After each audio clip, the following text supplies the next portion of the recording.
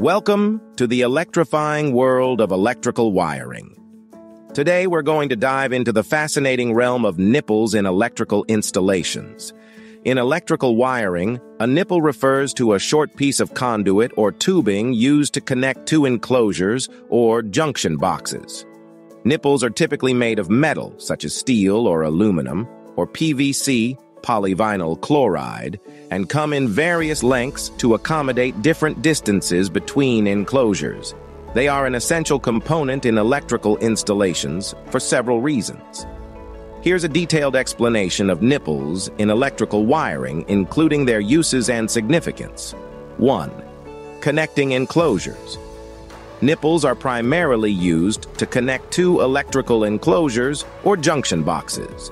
For example, if you have a switch box and a junction box nearby, you would use a nipple to join them securely. 2.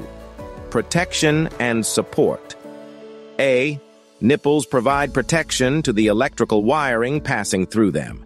They shield the wires from physical damage and environmental factors such as moisture, dust, and debris. B.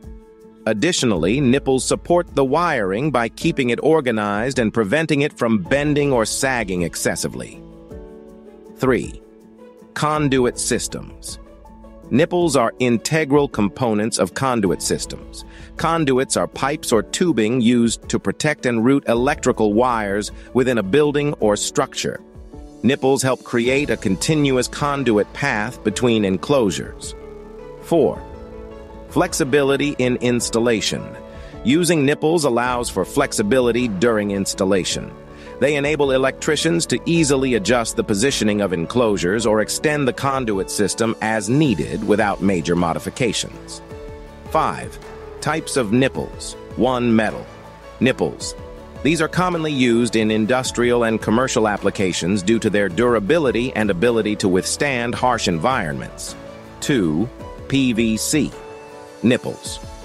PVC nipples are lightweight, corrosion-resistant, and suitable for residential and non-corrosive environments.